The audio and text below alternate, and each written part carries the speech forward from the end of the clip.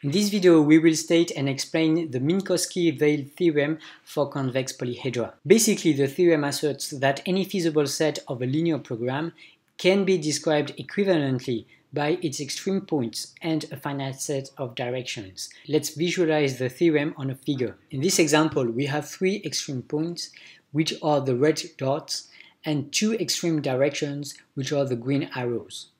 The feasible set is then all the points in between the extreme points and all the points that can be obtained by starting at one of the points in between the extreme points and by then following a path that corresponds to following a certain combination of the green arrows. Let's get to a more formal version of the theorem.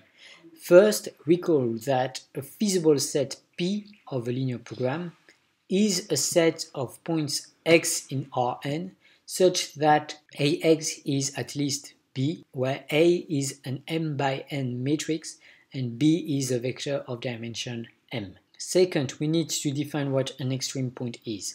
An extreme point of P is a point that intuitively is not in between any two other points in P. More formally, we say that X is an extreme point of P if it belongs to P and if for any two other points y and z of P, if x is in between y and z, meaning x is equal to lambda y plus 1 minus lambda z for some lambda in 0, 1, then either y is equal to x or z is equal to x. Third, we need to define what a direction of a polyhedron is. A direction u of the polyhedron is such that whenever I take any point x in the polyhedron, then x plus alpha u is also in P for any non-negative value of alpha. Note that it is clear that if u and v are directions of the polyhedron, then so is u plus v. I invite you to verify this formally. Similarly, you can see that if u is a direction, then so is alpha u for any non-negative value alpha. In fact, the set of directions of the polyhedron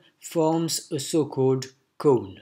Fourth and finally, what is meant when we say that the extreme points and directions are equivalent representations of the polyhedron P is that any point x in the polyhedron P can be written as a convex combination of the extreme points plus a linear non-negative combination of the directions. In other words, there is a finite set D of directions such that for any x in P, there are non-negative extreme point weights, lambda for E an extreme point of P, that add up to 1, i.e. sum of the lambda E is equal to 1, and non-negative direction weights mu D for D in D, such that we can write x equals to the sum over E of the lambda E plus the sum over the D's of mu D D. Equivalently, in Minkowski's notations, we have P equals to the convex hull of the extreme points of P plus the cone of D,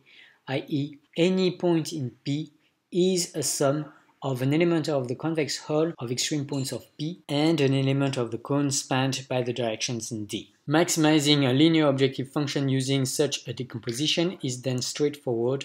Say the linear objective function is f of x equals to c transpose x. If c transpose d is positive for some value d in D, then the linear program is unbounded. The objective function can be arbitrarily large for feasible solutions.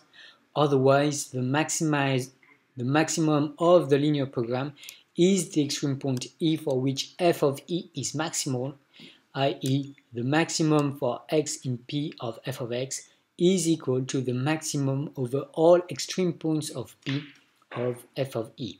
Unfortunately, though, in general, this is the wrong approach to linear programming, mostly because the set of extreme points of P is usually exponentially large, which means that this approach will be extremely slow. Having said that, this reinterpretation may still be extremely useful, at least conceptually, but also in practice, for instance, using the so-called Danzig-Wolff decomposition combined with, for instance, column generation.